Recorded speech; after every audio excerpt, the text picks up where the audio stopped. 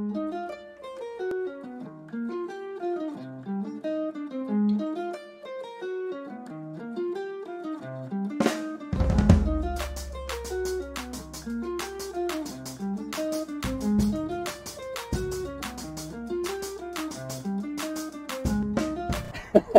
man, you're killing me.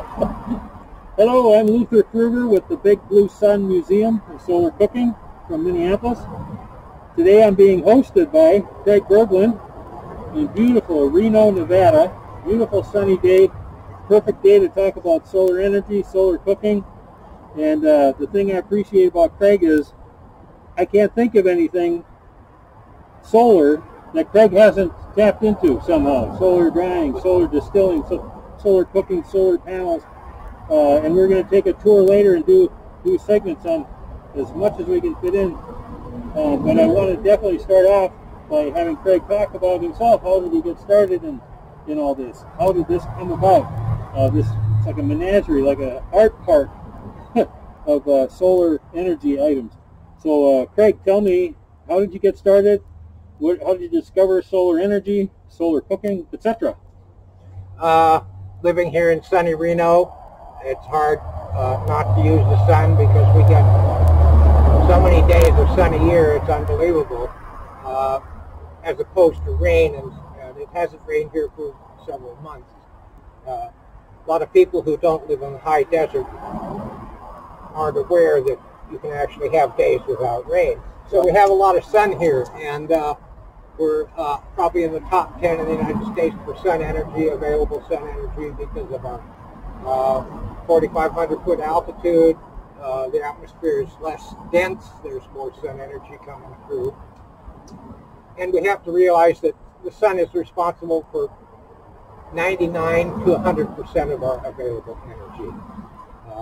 One of the great uses of sun is photosynthesis. Probably the easiest way of using the sun is burning biomass or turning it into thermophilic energy. We'll talk about that later. So I just started playing with the sun, probably in the mid-70s, about the time the Halloween catalog came out. And my favorite book is Direct Use of the Sun's Energy by Farrington Daniels. You can look it up. It's a wonderful book. I think you can still get copies of it. And again, I'll repeat that a square yard of sunlight is the equivalent of almost 1 horsepower of heat energy that can be gathered under ideal locations. I've heard of people solar cooking in the Antarctica, one of the coldest spots on Earth. So the sun energy is free, and we have to stop using fossil fuels.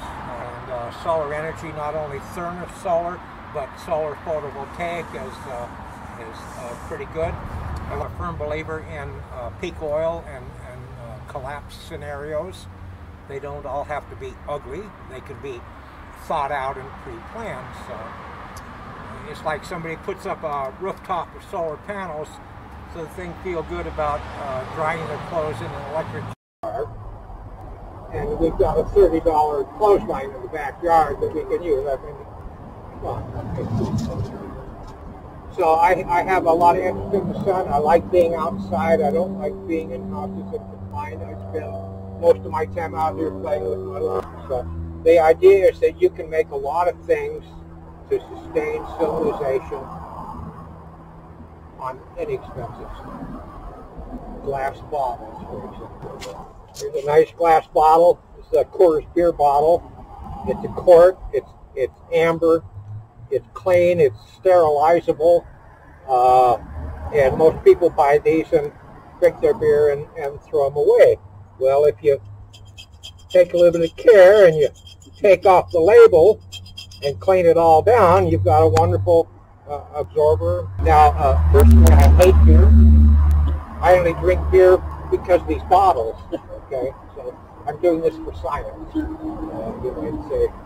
But there's a lot of things that are existing in the waste stream that we can utilize. I mean, this bottle, if it doesn't get broken, can last hundreds of years. And reusable. You can fill it with water, set it in the sun, and in an afternoon, it's going to get hot. You wash your hands with it. If you put a mirror behind it, it's going to get hotter. If you put 2 mirrors behind that, it'll get even hotter.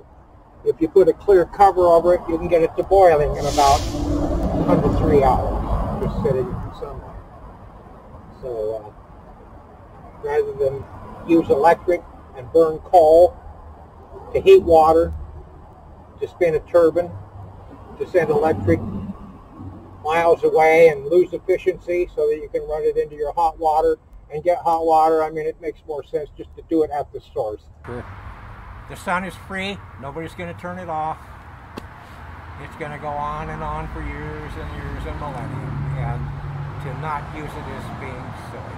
Yeah. I look at it in Minnesota, if it's a sunny day and I'm at my workspace, I feel like I'm wasting energy because I could be cooking with it. And here we have sun most every day, so yeah. It's silly to not take advantage of it. Yeah. So we're going to take a tour here in a little while, and I'm building a solar fence on the north here. I'll explain what this all is. This is my solar kitchen that I'm working on. I like to build stuff. Sure. I like to experiment and play. Yeah. So. You know, about beer, I drink beer, and I'm going to donate my body to science. So I am drinking beer for science. Very good. Well, this is great. I'm just so looking forward to doing the individual snapshots. I already got a tour from Craig, just general overview, but that was like just whetting my appetite to learn more. So we'll, yeah, there we go. Just so you know, it is really us. Okay. Well, we will start the tour in a little bit and move our cameras around, and you'll see what we're talking about.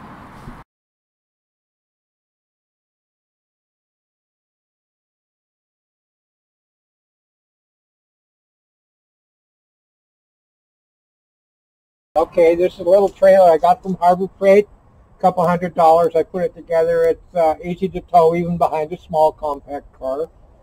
I got a little hitch on my car, so if I want to boogie, I can hook it up and go. This is a 120 watt solar panel, PV.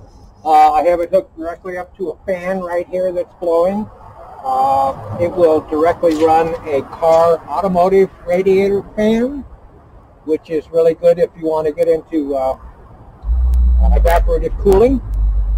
And so in the afternoon, I usually sit back there where the fan is and let it blow past me and spray a spritz bottle every once in a while if I want to cool off.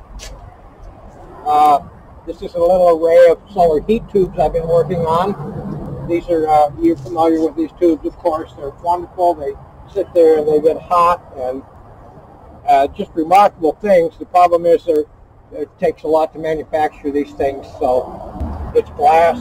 It's liable to last 100 years unless you break it. So this is one of those kind of set it, forget it things you can do. A lot of people will use reflectors on these and get very hot temperatures very quickly, but I'm in no hurry. I'll just let the sun hit this thing, and by afternoon these are going to be mostly boiling. Here's also, they hold temperature really good up. Here we are, we're at 145 degrees already on this one, and it's just not noon yet even. And this one, I got some coffee going in. I filled it with clean water up to about there. It's a 22 ounce container. I like to put about 16 ounces in it because stuff boils over, as you probably noticed if you use these. So to keep the heat in, I've taken these beer cans. Again, I hate beer, you know. I just drink it for science. You can cut them down, and if you crimp them a little bit, they'll fit right on the top there.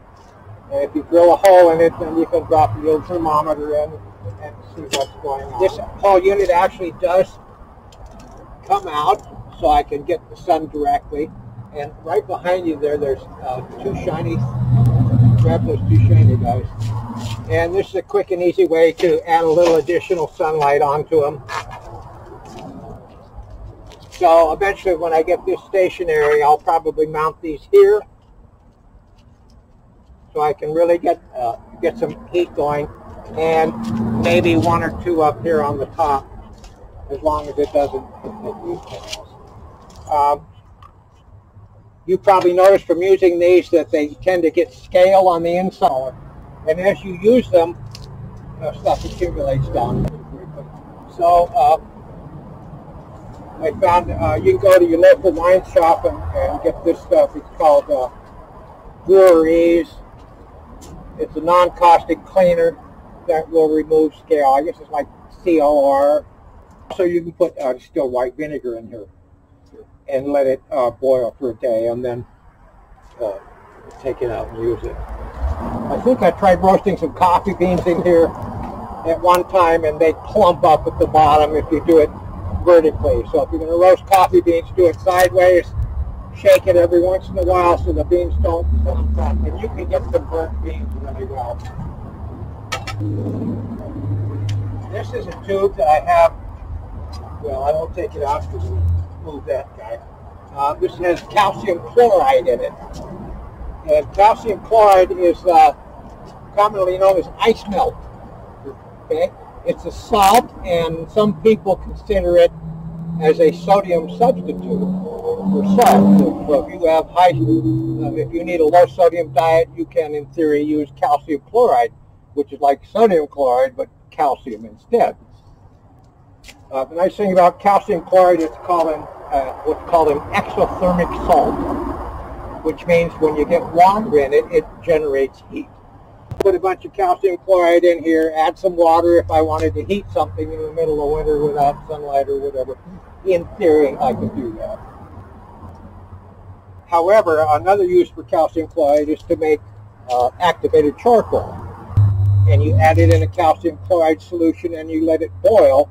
Then the calcium chloride makes little microscopic holes in the carbon, and that's called activating it. So it makes a lot of receptors to draw out poisons and toxins and stuff like that. If you're purifying water after you disinfect it, you want to run it through activated charcoal to remove minerals and stuff.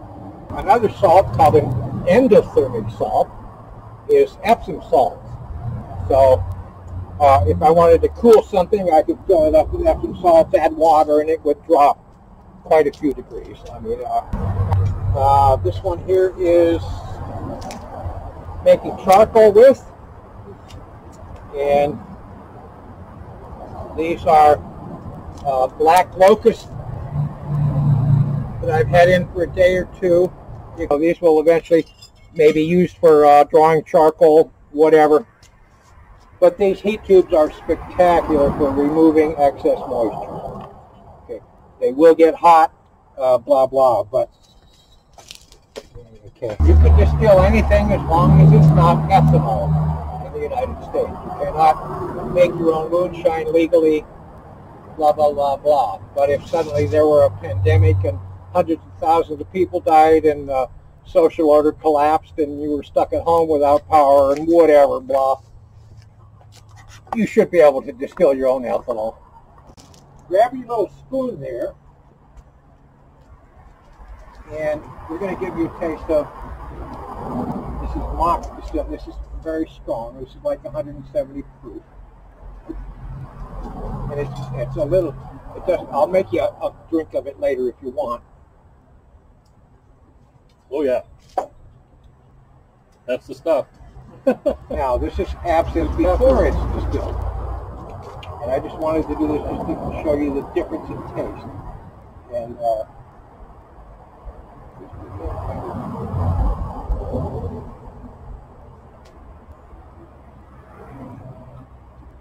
oh yeah, you see the difference in what the distillation does.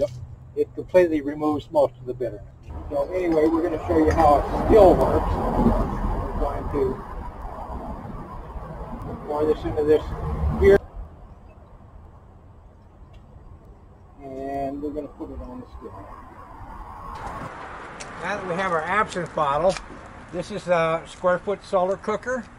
It's made of 3 square foot mirrors. That's why I call it the square foot cooker, or call it the FT2 cooker. This was the original. This was called the Weinbach solar rice cooker that I made back in 1992, 93, 94, something like that. And you take a wine box and you open it up, and it used to have a mylar bladder. which was reflective. So I found out that you could glue that mylar bladder to the back of the wine box. And it had a thing here, like that. But I figure it's just as easy to make a square corner. Sure. Nice thing about this is you can do it with any cardboard box. You can line it with foil, glue the foil on it, etc. So we're going to take this mock absinthe here and we're going to distill it. So we got to get it heated up. First thing you do is you get yourself an outer covering jar. Okay. This is number 1 PET plastic. It holds up very well to the sun. You can set that in here, and then we set our jar in here. Found that what works even better, but not as quickly, is a nice glass jar. A gallon glass jar. Now when the casinos here were open, before the plague came, you could go into a bar in any casino and say, save me a gallon jar of maraschino cherries. When the cherries are all done, save me the glass jar. And they would do that. So now we have this in here. Next we're going to have to cover it with a top. So you got to get yourself a new top. I find that you can drill through this with a number 1 with a 1-inch spade bit. Put it in a drill and drill right through the center. And what you're going to find is that the little quarters bottle fits perfectly over the jar. Okay? Now we're going to take this and we're going to drop it back in. And then we're going to take a piece of copper tubing that has corks on either end. And we're going to stuff it in one side. And on the back here, I have mounted a little collector bottle. This is for your distillate to come down into. Okay? And then this just fits down into there. We're going to go and set this in the sun. In a couple hours, you're going to see liquid dripping down into here. When it gets fully going, you get a drip about every 3 seconds. You're going to get a drip. And you should be able to catch this on camera because it looks kind of cool. And you'll also see the water boiling inside here. It's kind of cool looking too. Now, it's very important to remember that you do it this way and not this way. Because if this tube sits down inside, it's going to heat up and it's going to pump all that into your jar. So make sure this is well above the level of your liquid. Okay. Now copper's kind of neat. They use it for distilling all the time. It gets a little worn and accumulates stuff from time to time, but you can clean this out with white vinegar. You fill the tube with white vinegar and you let it sit for a while, and then you can rinse it out. You can clean the outside too and let it rinse out. So that's a nice way to keep it kind of pure there. So we're going to go set this in the sun in a good location, and then we'll come back and sure.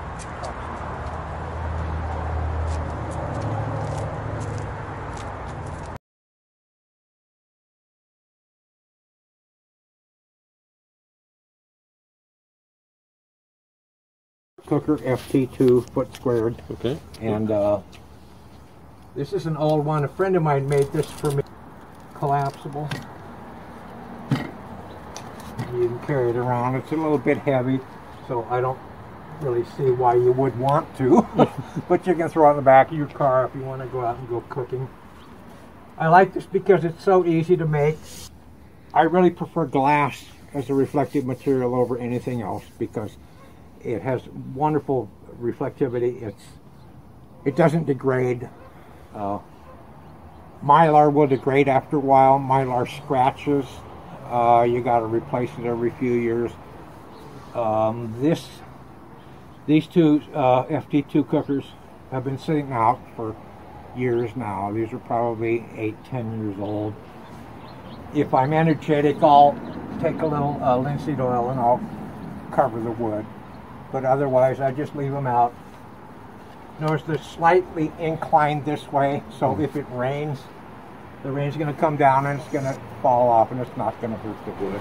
Anyway, this This is a little bit overkill, but if you take a nesting can, you can take the top off. I'm going to melt some beeswax here because I like it for sealing bottles better than regular paraffin wax.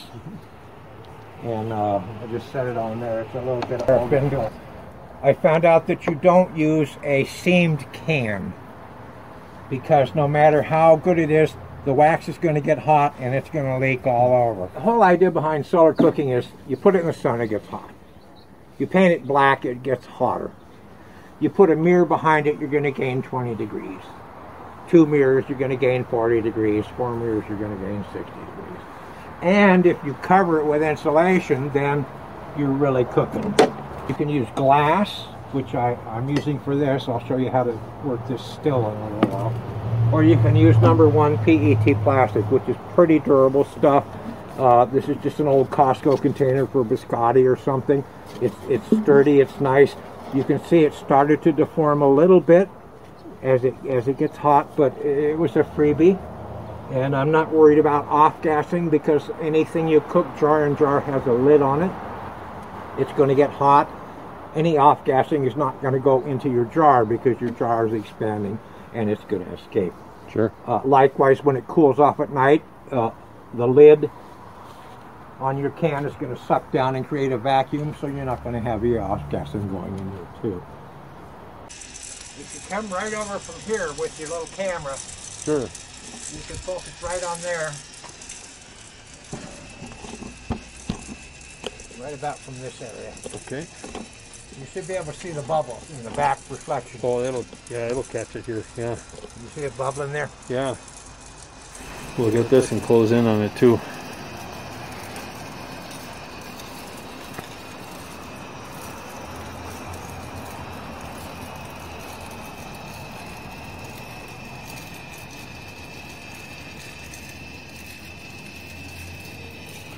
And then if you bring it over to the side bottle and you watch for about a couple of seconds. Oh, I've seen the drip already.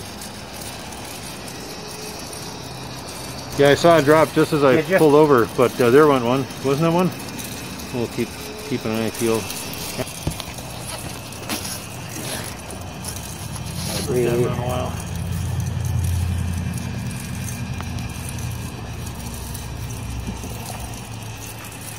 And when it's going full, about every 3 seconds you can get it through. So this is about, I'm guessing 170 proof.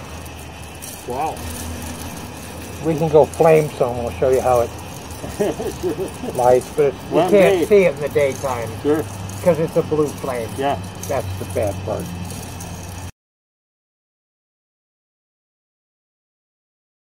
This is a bottle in jar, under jar still. And it works magnificently. Real simple. I love this thing. This is the distillate. It might have puked a little bit. Lilac. Lilac. I think this is lilac. Sure. So you just take an old beer bottle and you scrape off the label and you wash it real well. You stuff it with your material you're going to distill. You put it inside the other jar and then simply put the top on it, and we'll see in a little while it's going to vaporize up here and it's going to start dripping down. The really nice thing about this is completely glass in glass, so you have no contamination from metals or anything else like that. It's all glass in glass. I love glass because it's sterile. Below, is that just water? Is that already what's distilled? Or what? That's a little bit, I think it overboiled and some of the material came out. But it was water as of yesterday. And the water was inside the beer bottle? Or the water was, yeah, this is how you start it is you put your material in and then you fill it with water. Ah, okay. So what you're actually doing is you're putting it in a blank jar. Oh my goodness. Just completely empty. This is just filled up. This is the distillate. And like I say, it got hot and boiled, probably puked a little bit of the material. But this is the hydrosol. Which is like an essential oil. A hydrosol is a water-based distillate. Sure. Fragrances and things like that. There's probably a little bit of essential oil in here too. I would guess that somewhere in here there's going to be little droplets of essential oil if you wanted to collect those, but they're kind of a pain. Speaking of steam, here's the little... Oh yes. I've got to turn this. You can see there's a little line here. And can you see that move, that line move? Yep. Yep. Okay. When it bisects, then you're in focus. Okay. Every 20 minutes, you're going to want to move. Sure. So this is our distilled lavender, lilac, whatever it is. Mm-hmm. And it's been sitting on all afternoon. You see there's quite a bit of water dripping out. There's already another maybe a quarter inch or half inch. We've got quite a bit. I should have started fresh, but it was temperature and it was cool anyway. Sure. Now you get a lot of heat coming out of the top. Mm-hmm. And the whole idea of distilling is to have your container cool, which is why you see on the moonshiners, they run their stuff through water. Sure. They run their pipes through water to cool it. Well, this is air cooled. Sure. And we're using the sun instead of briquettes or whatever fires to make our hooch. So you don't really worry about efficiency because this is going to shine all day long. Mm-hmm. However, I found the other day, if you take a container of water and you set it on the top, this is going to cool down the lid and it's going to increase the rate of condensation. In fact, I should probably put a full thing of water on it. But by putting this on top, this is going to slightly help this efficiency. Another problem you have is, while these jars are very well built and pretty close tolerances, there's still a little bit of slop in here. Sure. So one way to take care of that, and I haven't got any yet, is to get yourself some valve grinding compound that they use for cars. It's very gritty, and you can smear a layer on here, and then when you put the jars together, you can actually rotate it and make like a sealed glass fit, because it will take off the imperfections, and it will get rid of all these little tiny air gaps in here that you're losing moisture through. So that's something you can do as you get into this more and you want to make it more efficient. But I'm not too worried about that because I set it here and I forget it. When I come back, it's done.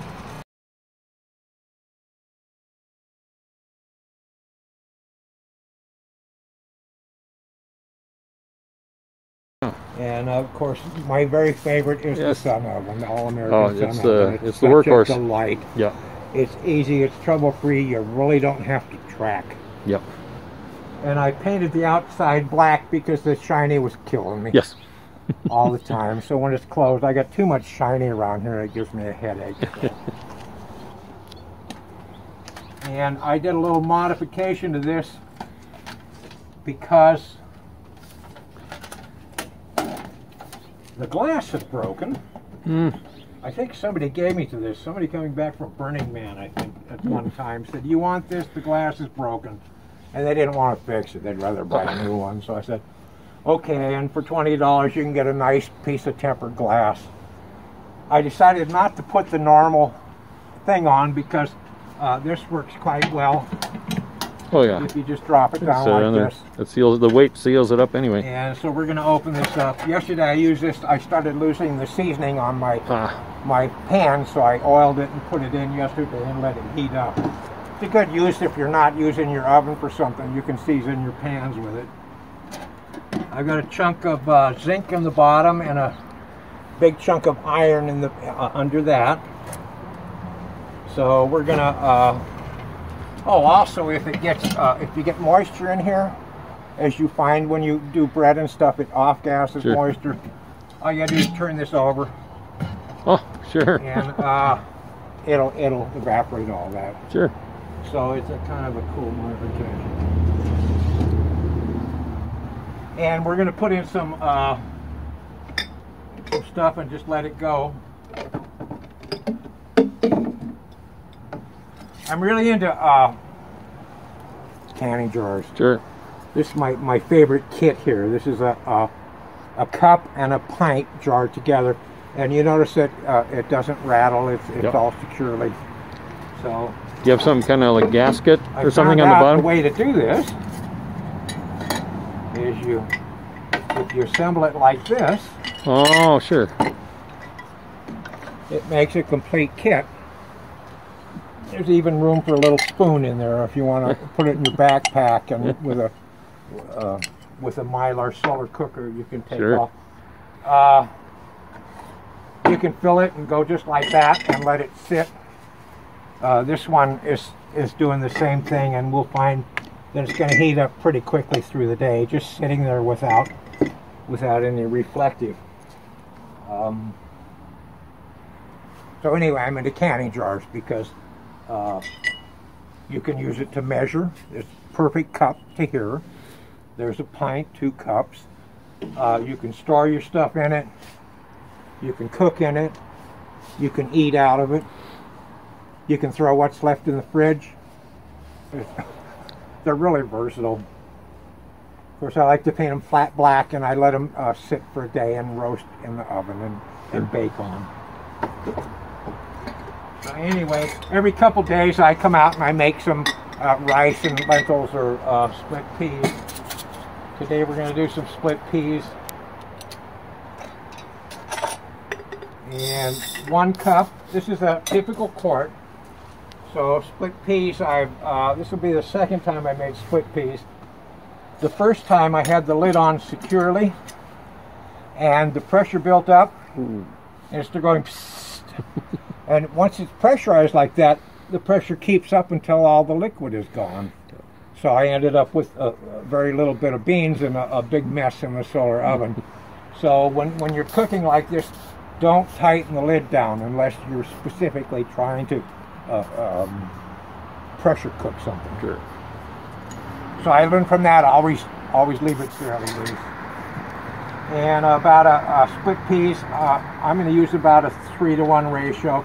And rather than measure, I know exactly how it goes. So we're going to just fill this up with water.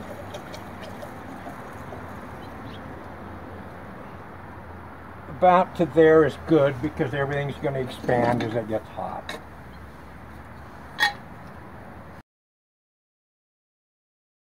The whole thing. You get those with the steam. Yeah, the split peas are doing fine. Yep. The bread's starting to raise. I'm getting a little steam coming out of the rice. So the rice and beans are just about done. Sure. It's not going to hurt to leave them in because they're not going to lose a lot of moisture because the lid's on. Sure. So we can let them cook for a while. And I don't mind beans that are soft. Sure. It doesn't bother me at all. And we'll move this just a little tiny bit. Yep. And you took care of the steam. And then by the time the sun clears, this will be well done. Sure. And you took care of the steam problem by just not having the glass on a hinge. Right. You just flip it over. And all that moisture evaporates, and you can recreate the front again. Sure.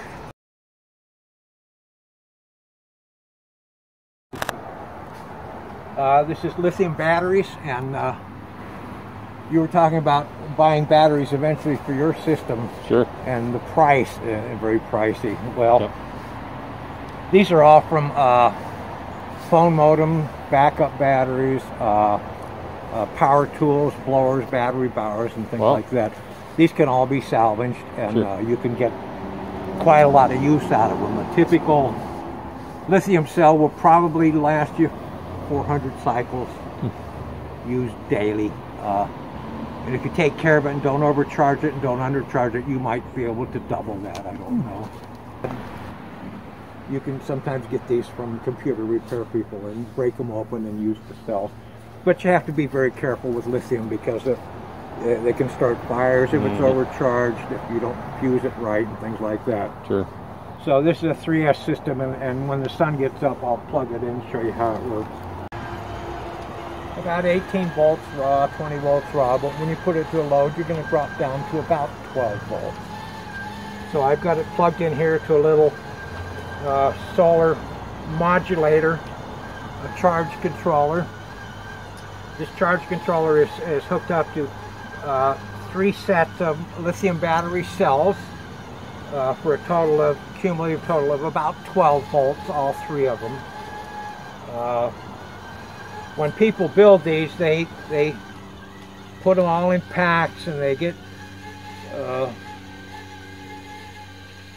strips, nickel strips, and they spot weld them, and they and all this stuff, and it's kind of exotic. And if a cell goes bad, you got to disassemble your whole thing.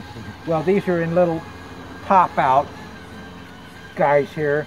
Instead of welding my strips, my tin strips or what nickel strips, I just ran them along the back here. Here, here, here, here, here, and here.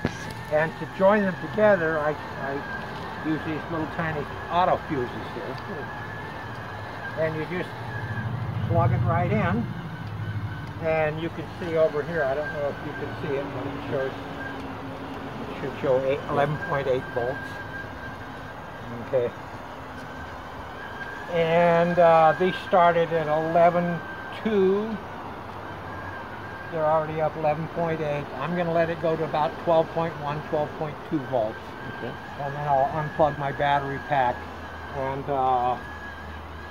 it's just a different way of putting lithiums together. Sure. It's kind of cool. Yeah, it works.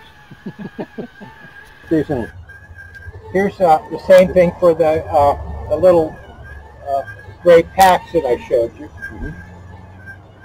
In fact, I'll get one. You get set up, and I'll bring it over here and show you. Yep. And this is kind of a kludge, but it works. My little 12-volt pack slides in here.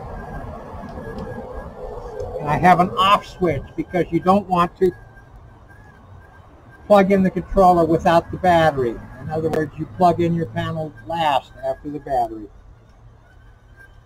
So we'll take this, and I just run my 2 wires here. I plug in the green wire to ground. Whoops.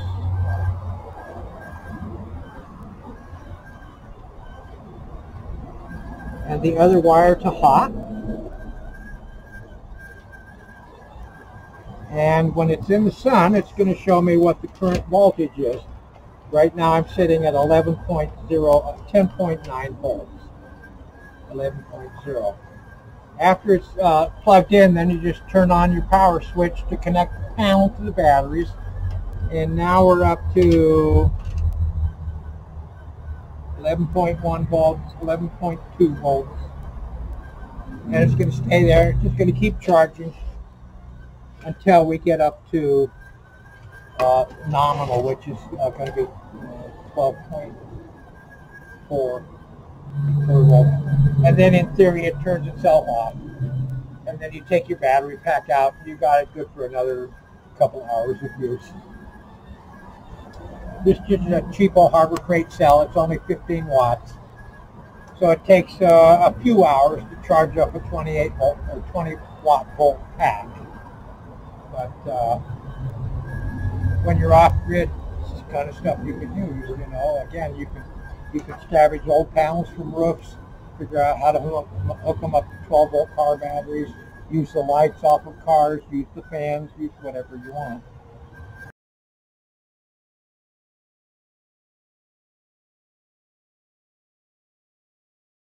You drop your mask in there. Generally you hang it. Okay, I'll put it back on. So when you use wire, unlike glass, it allows the UVC light to get through without any interruption. So if you come home and you got some currency or a credit card or something, you can drop it in here, and hopefully somebody doesn't come in your backyard and grab it. So I usually let it sit about 15 minutes or so out here in UV. And it gives me a feeling of confidence that it's been disinfected.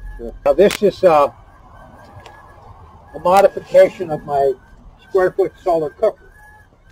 Okay, if you cut off the sides, it looks like this. And come to find out, I posted this on one of the Facebook pages a while back, and a woman wrote me and said that this was her design, and in fact I looked it up and it is. Well, her name is Sharon Cousins. Well, she's a reasonably famous name in solar design. Yeah. And this is her baby, so I want to make sure she has credit for this, because it's a cute little guy. Yep. But I decided to, before I got into that, I decided to make my square foot solar cooker here a little more flexible. And what that means is you move this, you move this, you move this. And you can actually gain somewhere there's little wires around here, and you put a wire in here and a wire in here, and you can adjust it. As you see the bright spots coming through, and you can actually, by using 3 wires, get maximum, oh, there they are, right like this. Sure. And they can go into any combination of those. You can go at any angle you want. Keyboard. Yeah. Okay. And then it's much brighter here, and then on the other side, you get the idea. Sure. You can do the same thing. So that was a modification of the square foot solar cooker, and more like Sharon's cooker there, but it's kind of a hybrid halfway. By doing tests between this and a regular square foot, this will get about 10 degrees hotter faster, because instead of this stuff being lost, it's being focused, as you can see, onto it. But the trade-off is here, it's more of a tracking device. Yeah. You got to be on top of it. You got to track it all the time. So if you want something hotter, faster, you can go with this. But I just, for myself, I like the ease and simplicity of the regular. I built this one back in the probably mid to late 70s. It was an icosahedron, and it had triangular sides coming down, if you can imagine. Sure. So it extended a little bit beyond. The diameter was a little bit larger than this. Okay, and you can make this from a single sheet of coroplast. Oh yeah. There's the design. It doesn't have to have a hole in it, but I wanted a post so I could make it rotatable. And you make one cut here, and then you make slices halfway through on the rest of it, and you can achieve pretty much any focal length you want by simply maneuvering that. And I like it as about a 5-sided here like this. And you can set your stuff in there. Now, the one thing that I really like the potential about this is the fact that you could make it a trackable device. And I think you could probably do it pretty easily. If you imagine that, okay, there's east, that's where the sun comes up. You had your little thing in here. And if I had a water bottle attached to here with a hole in it, and I had another water bottle over here without a hole in it, as this bottle gets lighter, it's naturally going to pull this side down. Sure. And it's going to continue to pull this side down. So you see what we just got here is we are able to track from here to afternoon sun here with one device with a weight that would actually move it. So rather than do this, sure, this is a kind of a unique geometric design, I think, because it does that. Anyway, hopefully somebody watching this will play with this thing and figure it out and share with the rest of us. Sure. Because that's the whole idea of trying to do this. Anyway, that's my original solar cooker. And again, the SD2 is probably my favorite solar cooker because you set it and forget it.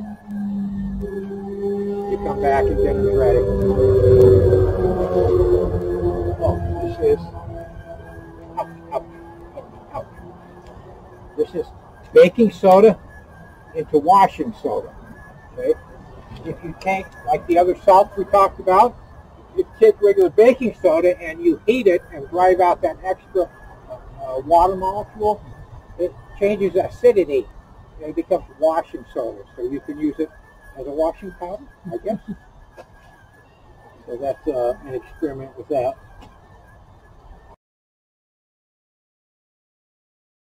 Notice the Crook's radiometer? Yeah, that's what I was going to ask you about. Isn't that a wonderful little device?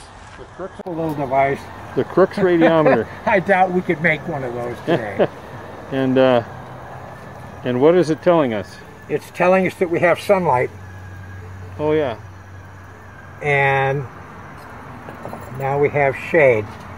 Yes. And when you have full sunlight, it spins at full RPM. It's just a little thing they discovered in a vacuum with one side black and one side white. They're actually proving that the photons are pushing against the black surface. That they actually have mass, I guess, is what they proved. I'm not sure what it was. I'm not a scientist.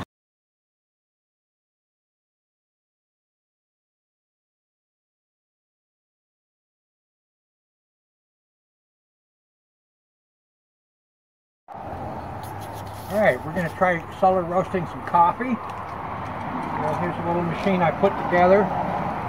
This is a bundt cake pan covered with a screen. And on the back is a little 12 volt, 24 volt motor that drives everything. And there's a little battery that runs it.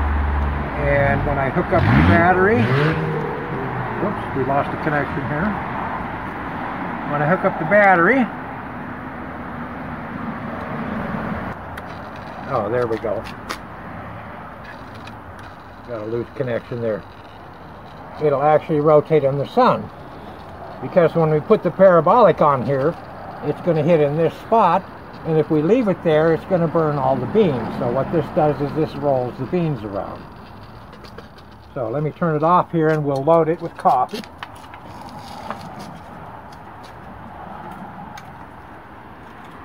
Take my little screen back. And this is some Kenyan coffee I got in 2018. This is green beans. And green beans will last a lot longer than roasted coffee, which is why good coffee people don't roast until they get the green beans, and then it's dry. So what I did is I vacuum sealed this jar so that the greens stay bean. And we should hear a little air intake as I open it up, a little shoop. There, you got that. So we'll load this up with beans.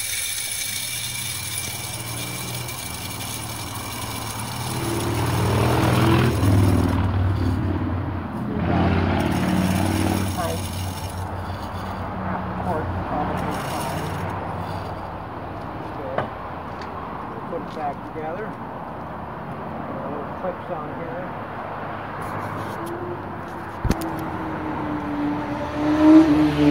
Then we're going to take this over to the parabola in a minute. But first, we've got to vacuum seal this thing again. So to do that, I made a little device that works off of lithium batteries. There's a tiny little 12 volt pump here. You can use it either for pumping water or for sucking air in or bubbling water if you want to. It runs on 4 little cells here. And it has a little on-off switch. There you go. So, we take this little guy and we put it over our can. These are typical canning things you can buy. So what I do is I just put this down in here and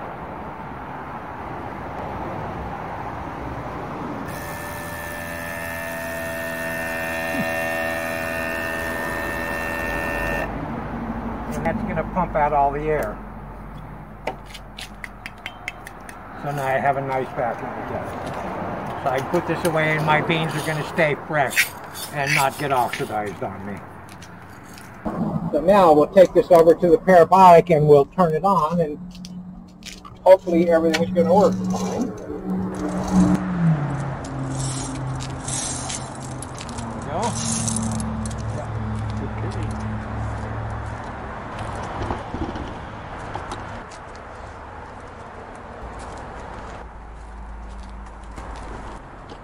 Okay, this fits right in the center there.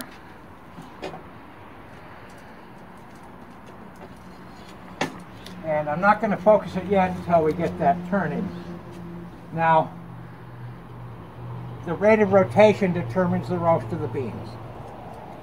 If it rotates really quickly, it's going to take a long time for the beans to get consistent. But so I have a little way here of turning on this motor so it goes either quickly.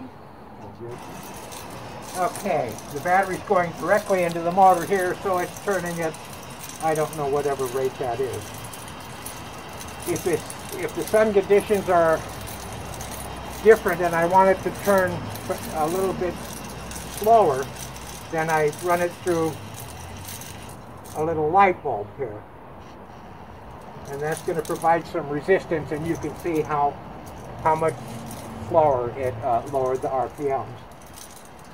Also, I have a little pause button here so I can stop if I want to get a portion of the beans black. I also have a little reverse switch on here if I want it to turn the other way, depending on if the sun's over here or over here. So now we got it running. Let's see if we can focus this darn thing. And right about there. But if you can bring your camera over here, you can actually see it.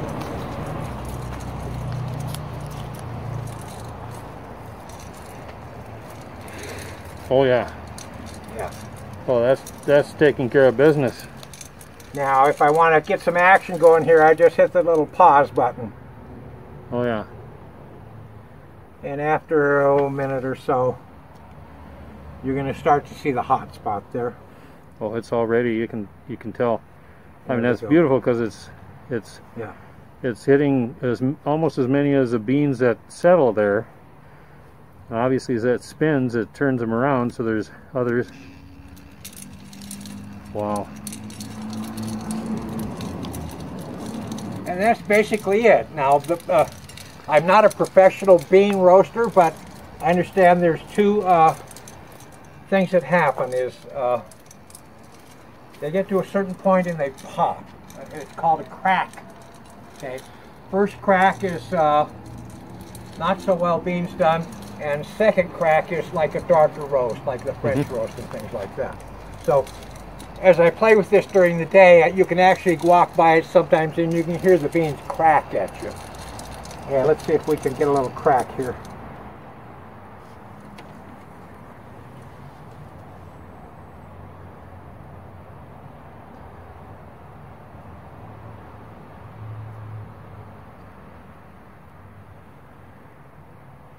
I used to have this hooked up to a direct solar panel, and one day the sun went over the panel and turned off the motor, and it burned a big hole through my screen. And so when you roast beans like this, you got to pay attention to it, because if the battery runs down, you just wasted a half a pint of beans. Sure. Blah blah. Let this run, and we'll check back on it from time to time through the day. Sure. It's kind of a pain in the butt because you got to be out here all day making sure it's right, and you get hot. And I could tell you, Stan Wells, this will be one of his next projects.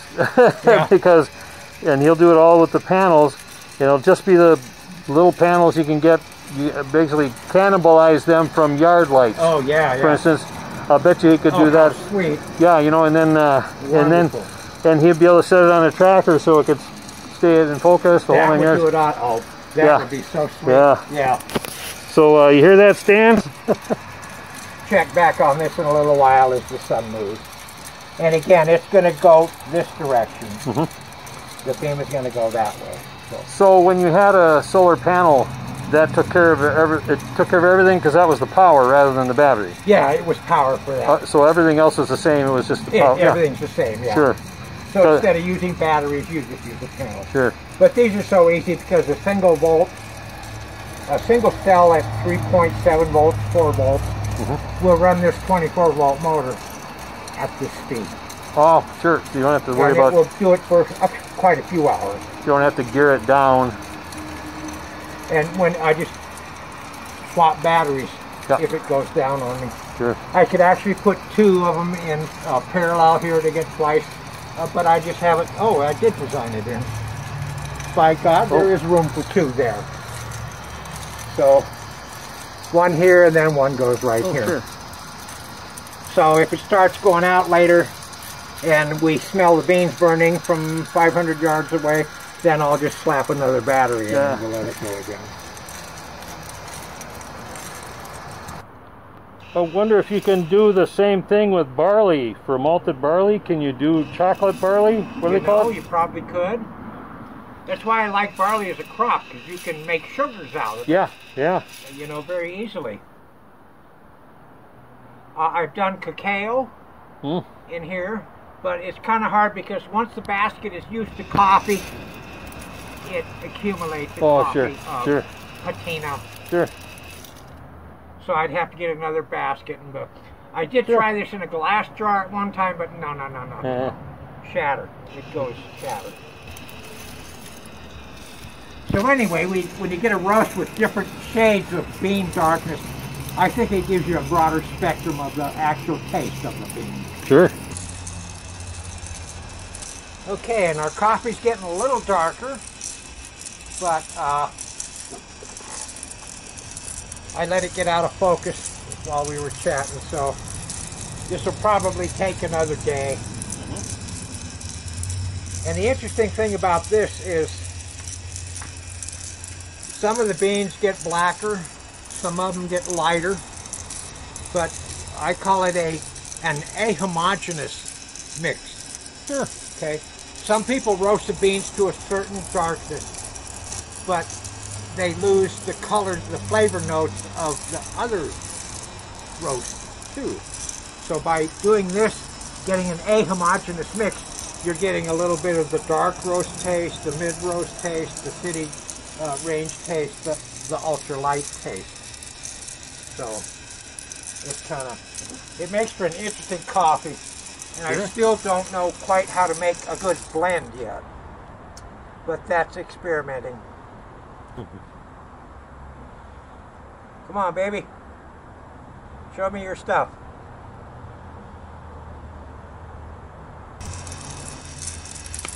All right.